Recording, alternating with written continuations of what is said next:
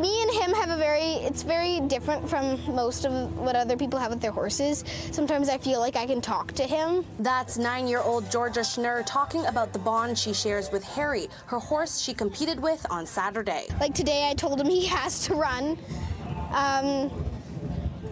Like it's almost like he's nodding his head sometimes. Schnurr and Harry barrel raced as part of the 3rd annual First Responders Rodeo in Edmonton. Fans, this is where you come alive.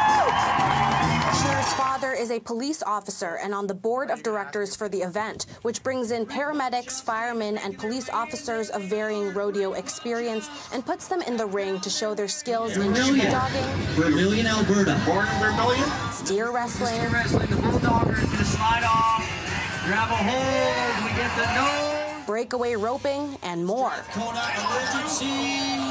Oh, it's unbelievably satisfying and gratifying to be able to have the major first responder communities come together and interact with the community in an event that is for families and it's for fun and it's not work related, and to support 2 amazing charities. The rodeo's director of communications says the last event in 2019 raised $22,000 for multiple charities, so he's hoping today's event will raise a lot of funds to help children and youth who've been abused, as well as support the mental health of first responders. So Zebra Child Protection Center works very closely with EPS.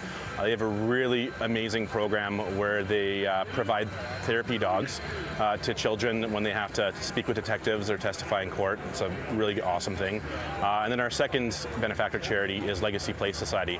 So they work with active and veterans, as well as first responders and former first responders. An EPS member who competed in breakaway roping talks about the appeal of the First Responders Rodeo. There's a lot less pressure as if you were to do a regular rodeo network, because everybody here is amateurs and has a lot less experience doing what we do, and it's just putting on a good community event as well for all our coworkers and family and friends. For everyone watching who's not as skilled with horses, Georgia Schnurr shares her secret. You just love your horse and they'll love you.